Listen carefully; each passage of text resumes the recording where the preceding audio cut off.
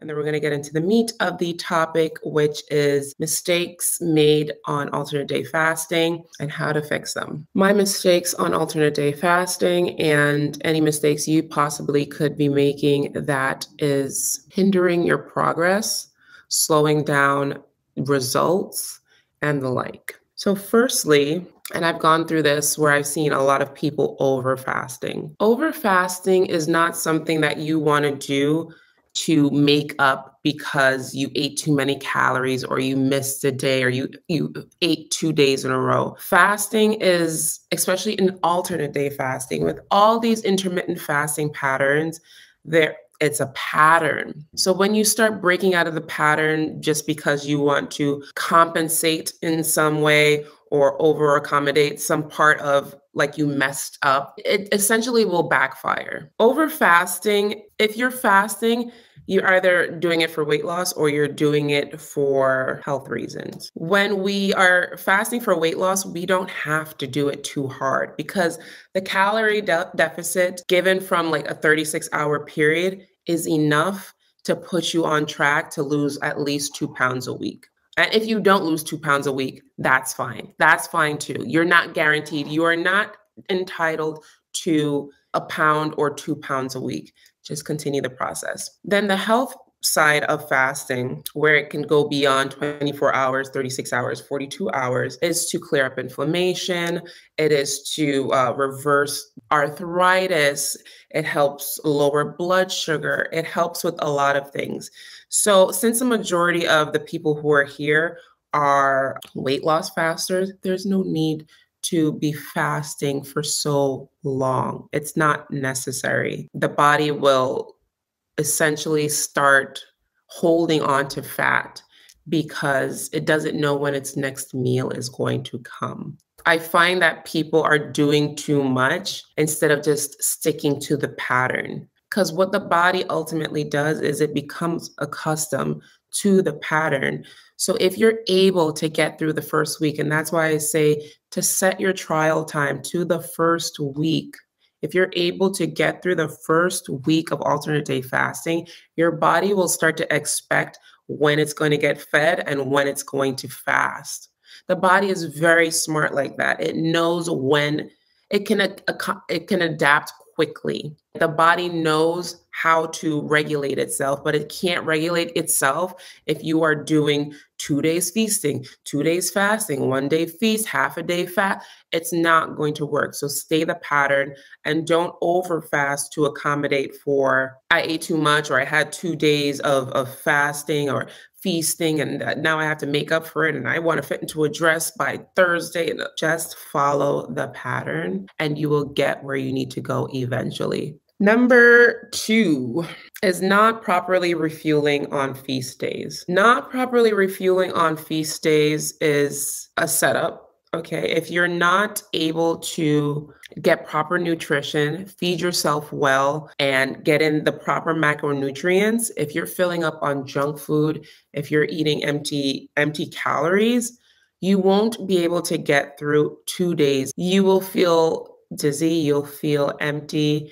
you will not be able to make it through 2 days of fasting, well, feast and fast. You won't be able to have the amount of energy to make it through 2 days. So having proper nutrition on your feast days is essential. Some people think it's all about the fast day. It is not all about the fast. When you eat properly on your feast day, it can set you up to have a really good fast day, especially when you're able to maintain stable blood sugar throughout the day. Say you're doing keto. Honestly, I'm not a fan of keto, right? I'm not a fan of diets, period. I know it works for people. I know. But I'm a person that I personally enjoy having all food groups, treating myself to dessert, having cake at a birthday party, going on vacation and not worrying. I like that. And I feel like it's more sustainable long term having all food groups. So I'm not a fan of diets. But keto and fasting, I will never deny how beautifully they go together. Because if you're fasting and you've regulated your blood sugar to the point where you have no cravings, when you have no cravings, that's how you know your blood sugar is stable. No cravings, nothing that triggered your insulin. So when you're rolling into that 36-hour fast, you're looking to end it, and you're having your feast day the next day, and you're on a keto diet, you are going to cruise through this challenge like nobody's business because you're maintaining stable blood sugar. So say you're on keto, you have an egg omelet, slices of turkey bacon. For lunch, you have a massive salad with a protein source. For dinner, say you have cauliflower rice and a protein source of your choice with a nice fat, like piece of avocado or a pat of butter. You know, proteins and fats, minimal, 20 carbs or less. That's it for keto, right? You will maintain regulated blood sugar throughout the day. You will have no cravings. You will have no want for sugar. And then you will easily go into your next fast day with no problem because there's no spikes. That's what a day on keto looks like. A day in the standard American diet, which we're on if we're having just whatever throughout the day, but we know clean eating. Your first meal of the day is like a banana. Okay. If we're having a banana, please balance it with protein. But you have a banana, that's going to shoot up your insulin. And then what you kind of start your day off with is how your day is going to go. So say you start off your day with more protein, you'll essentially have less cravings than if you started off your day with a muffin. You will have a higher blood sugar. And then by the time you get to dinner, say you had a bowl of rice, you had some sushi, and dessert, your blood sugar is so high that by the time you're rolling around to the next fast day, your blood sugar is still high. It's still trying to regulate itself. It's still trying to get back into an even level. It makes it harder for you to stay the course on fast day because your insulin is just so out of whack. Your blood sugar is just trying to get back down from your previous feast day. All that to say, if you did want to go the easy route and the route that will make you melt pounds, inches like nobody's business, all right? You heard it from me, and I don't like to admit this. Keto is where it's at. If you're able to do keto and alternate day fasting, I am scared of you. I'm scared of who you're going to become. I'm scared of like all the haters are going to hate and the potatoes are going to potate because you're going to look wild good, fast, super fast if you wanted the express route. But either way, do your best to cut out empty calories. Empty calories on your feast day will never benefit you. All it'll do is give you calories that you can't utilize for 2 days worth of energy. That's the day you're eating and the following fast day. Do your best to focus on macronutrients. That's fats, proteins, carbohydrates, preferably complex carbohydrates that take a long time to break down in the system. That includes brown rice, that includes sweet potatoes, but the ones that just are low on the GI index as far as sugars go, and it takes a while to break down. I never want you to deprive yourself because essentially, I want you to learn better eating habits. I want you to learn how to intuitively eat. That means eat until you're satisfied. You will never be satisfied on non-nutritional foods. It won't happen. There's a difference. And I always note this. There's a difference when you have eggs for breakfast versus a bowl of cereal for breakfast. You feel satisfied for hours. You see, and you need to, this is where self-awareness comes in, because being self-aware is noticing these things. Because the other day I had an omelet for breakfast. I was full for hours. 3 eggs mixed with peppers, onions, and some cheddar. And I was full for hours, all the way until dinner. So be conscious about what you're intaking on your feast days. It will help set you up for success on your fast days. Avoid the mistake of improper eating on your feast days, because remember as well, we want to make sure we're getting in our vitamins, our minerals, our nutrients. Those are things that you don't want to skimp on because you are essentially eating half of the month. Moving on, this is a big one. This is a big one. it's like I could just shake some people sometimes because they are just ruining their own progress because of this reason. Mistake number 3, stop overweighing yourself. For the love of Jesus, stop overweighing yourself. I get comments all the time. I started Monday and I weighed myself today. Mind you, it'll be like Wednesday. I weighed myself today and I see no difference. Please leave it. I know you're excited, especially if you're new to intermittent fasting. I was the same way. When I started fasting, I remember my first month of fasting so well, alternate day fasting so well. I was just so shocked that I was able to do it. I remember weighing myself the first day. The first day I decided I'm going to change my life. I'm going to finally lose this weight. And I remember weighing myself again, maybe by the end of the week, right? So it took a week. Then I weighed myself at the end of the second week. And then I weighed myself at the end of the month, right? Because I think by the second week, I was like, all this effort and I only lost 2 pounds. What I need you to know is that healthy weight loss it comes in small increments. Healthy weight loss comes in small increments. What that means is weight loss that is true, weight loss that is deep, weight loss that is long-term comes in small increments. Losing a pound or 2 a week is beautiful. It is a gift. And if you lose no pounds, know that you are losing inches. And that is the biggest thing when alternate day fasting is that you will lose inches. And that's why I say to leave the scale alone, because the scale is not going to tell you if you're on your period. Your scale is not going to tell you if you have water weight, if you peed or had a bowel movement for the day. Your scale is not going to tell you if my wedding ring fits better or my jewelry fits better, went down a notch in my belt. Your scale is never going to tell you these things. You know what your scale is going to tell you? It's going to give you numbers. It's going to give you 3 numbers. It's going to give you 3 numbers. But those 3 numbers mean so much to people. Those 3 numbers mean so much to people. They could be swimming in their clothes. Their bra could be falling off. Their panties can be baggy. But no, that's not enough. I need the scale to tell me I lost 20 pounds or else I'm stopping. Why do you know that this mentality is a form of self-sabotage? Overweighing yourself while alternate day fasting is a form of self-sabotage that we have to end. I will never stop quoting what Jen Stevens of Feast, Fast, Repeat said. Fasting is a health plan. Fasting is a health plan with weight loss as a side effect. If we can absorb this message, we are more likely to stay the track because so many of us have the weight loss mentality. And of course we want weight loss. That's a good majority of the people alternate day fasting are doing it for weight loss. But that's why I really push researching how intermittent fasting works, what it does to the body, the benefits, the effects.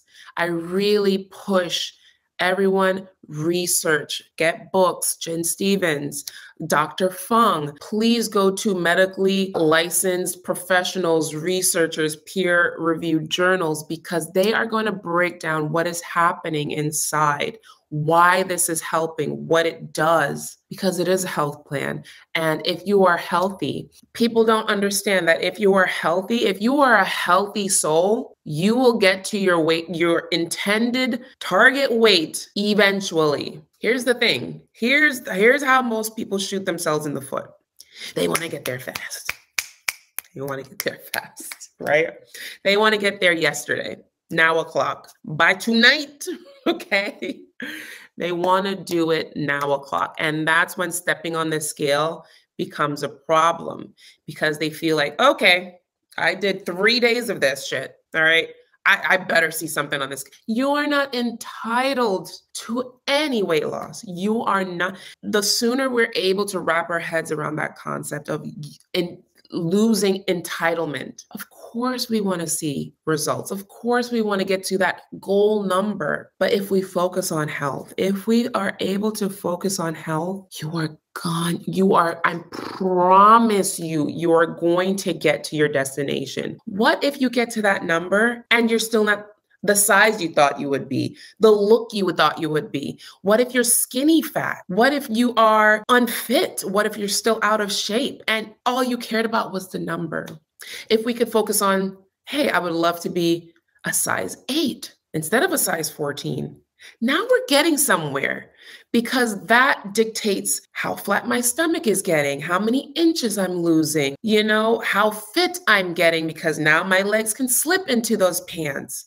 That's a better indicator of progress than 3 silly ass numbers that will it will literally make or break your day seeing the number. And I don't want that for you. It is a mistake that so many people make. I get so many comments on people saying, I haven't lost weight. I haven't lost weight. I haven't lost weight. Although some people will lose weight, some people may not lose weight, but I don't think they take into account other non-scale victories. Having energy, not being fatigued in the middle of the day. Once again, your things fit better. Jewelry, pants, clothing, dresses. If you have waist beads, they're able to roll down a pinch. You're starting to see your jawline form. You're starting to see your cheekbones come out. Clavicles are popping. These are beautiful things. If you just go in the mirror and take a picture every other day, every week, that is more beneficial to you than going on the scale. Because the minute you don't see what you want, you're going to feel defeated. You could have been doing so beautifully for days and days and days, and then you didn't see what you wanted to see, and all of a sudden you are just so discouraged. I don't want that for you.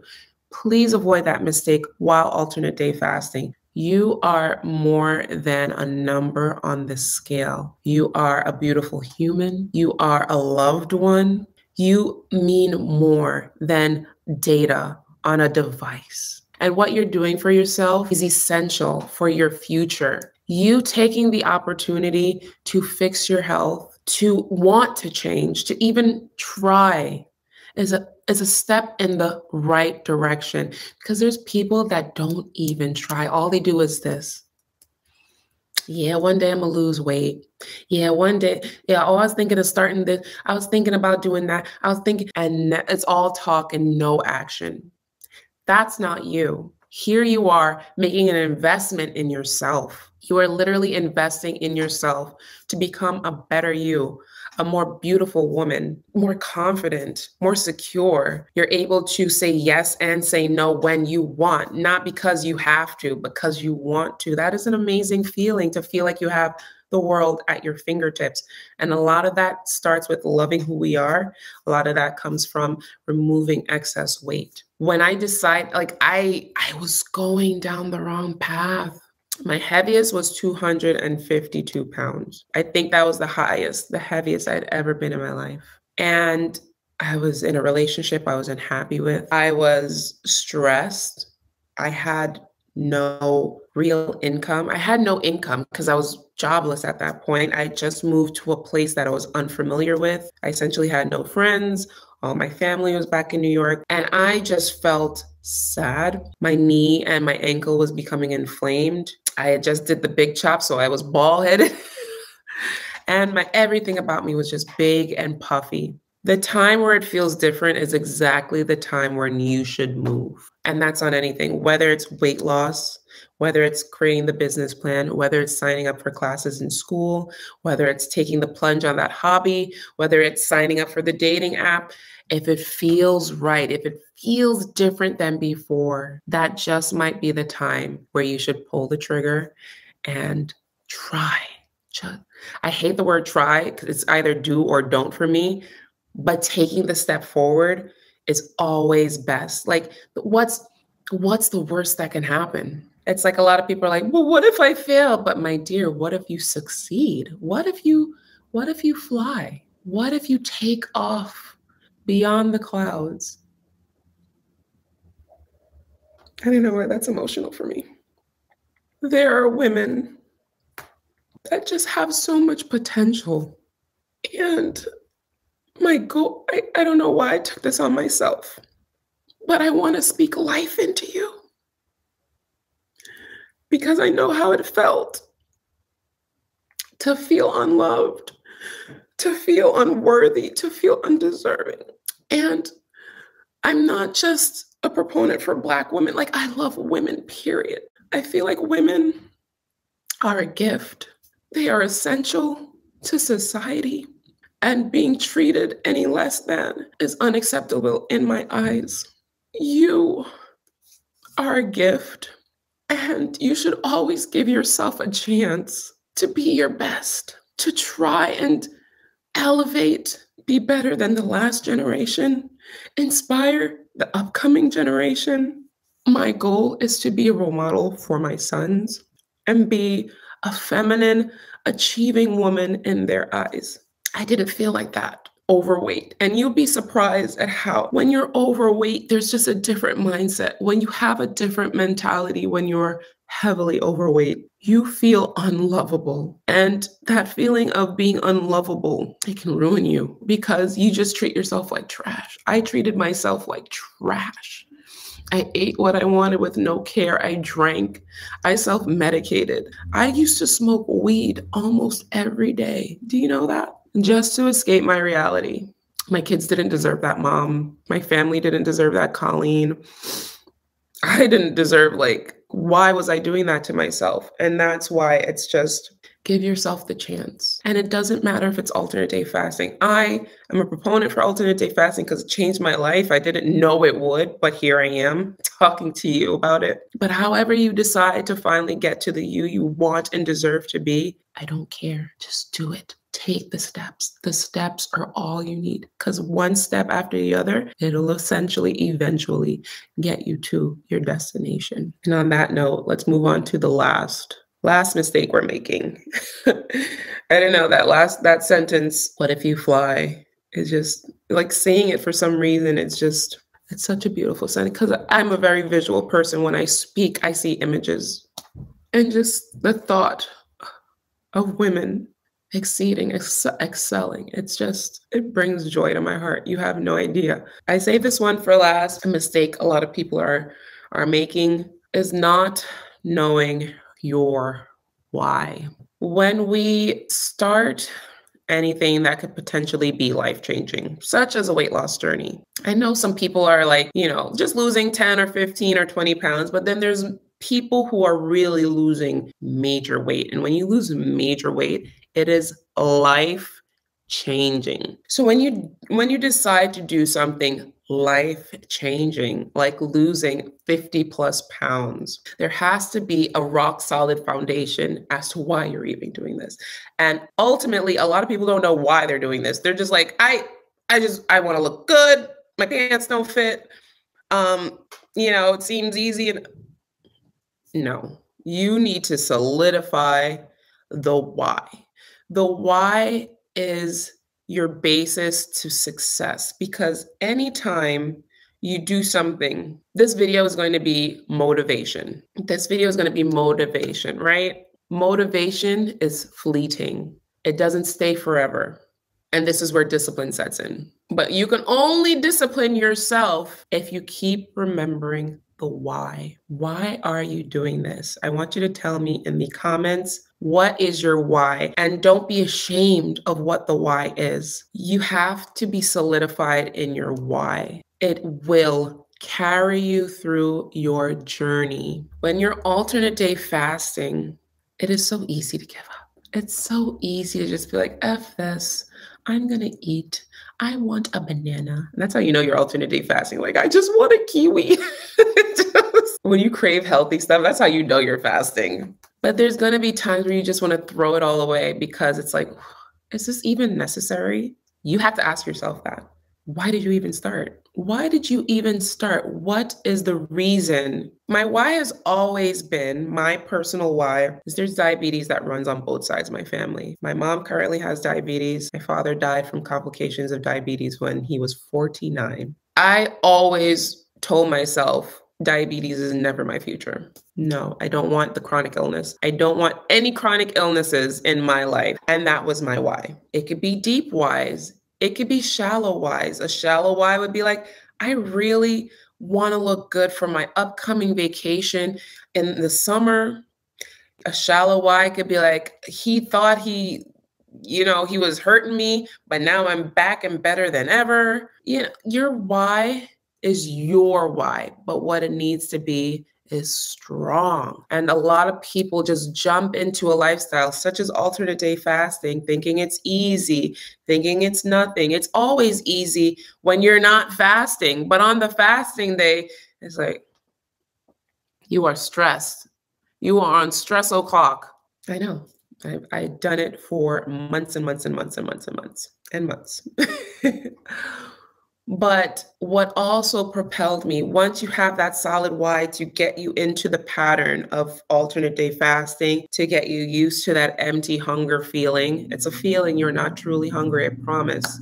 Once you get through all of that, you know what's going to motivate you now? The results. Once you start seeing the results of your efforts, fasting gets a little easier, but you have to give yourself a chance, and the chance comes through the why. What I dictate is to give yourself a solid week to dedicate to proper, true alternate day fasting. And that's what I did when I started in April 2021. Everybody's gonna remember that date. April 2021, I was like, all right, here's what I'm gonna do. I had a plan. I'm going to dedicate myself to perfect alternate day fasting for 1 week, 7 days. 7 days, right? What this did was mentally prepare me for a very short deadline, but something long enough to be effective should anything come of it, because I was used to starting programs and failing. Let me know if you can relate. I was used to starting plans and programs and failing. So I said, all right, it's almost like I was waiting for my failure. I said, all right, I'll give myself 7 days. This ain't gonna work, like all the other millions of things I've done. Day 1 was another mindset change, right? I said, okay, Colleen, get through day 1. So now I knew the long-term plan was to do 7 days. The short-term plan was to complete day 1. You see how I had a plan for myself? I didn't, because if I think too far into the future, I'm not focusing on the present. Overall, you want to have a long-term plan and a short-term plan, because you're not going to alternate day fast forever. When I thought about my short-term plan, I was like, okay, day 1, I'm going to mentally prepare myself to not eat for an entire day, which I had never done in my life. And it seemed daunting, but I had skipped breakfast before, I'd skipped lunch before. How bad would dinner be? When you're able to take the time to do a trial, it's easier than thinking about a month in advance. If you can think about the present, the future won't seem too bad. And that's what I did to start alternate day fasting. So I took my why and I thought about that day. Focus on the day, Colleen, you can get through the day. And I got through the day. And then the next day I ate. Day 2 of fasting, focus on this day. Focus on the day. It is not easy. It is not easy to focus on the day. But eventually, my body started becoming accustomed by fast day 3. I was like, oh, okay, this isn't as hard as it was on day 2 or day 1. By day 7, I jumped on the scale. I had lost 5 pounds and I freaked out. I was like, oh my God, the results. So the results will keep you going. The why started me and the results kept me going into week 2, week 3, month 1. By the time month 1 was over, I had lost 12 pounds. And I need you to know, back to the overweighing yourself, that 12 pounds is more than appropriate. I need you to be aware of any videos, any people, any car salesman, any snake oil salesman, about 20 pounds in 2 weeks. It's not good. 8 months, I lost over 60 pounds. And from there, I was just adding a fast day here, there, everywhere. But if you just keep going, you'll get there. I could have lost more pounds in a shorter time frame if I was truly alternate day fasting. But I start to like who I was, what I was looking like. I wanted to add weight training. I just had things I wanted to do now that I was enjoying how my body was looking. So please, it's important to know why you're doing this. Get on track, start mentally preparing for the day. Don't look too far into the future. Mentally prepare for that day. And then let the results fuel you, because I tell you, there's nothing like seeing and feeling results, honey. So those were the mistakes I wanted to talk about. Those were some of my mistakes, and I wanted to share my experience with you to make it a little easier on your fast days. I would love if you refer back to these videos, my playlist. On your way out, feel free to click the like button if you enjoyed. Thank you so much for stopping by. Love you guys. Bye.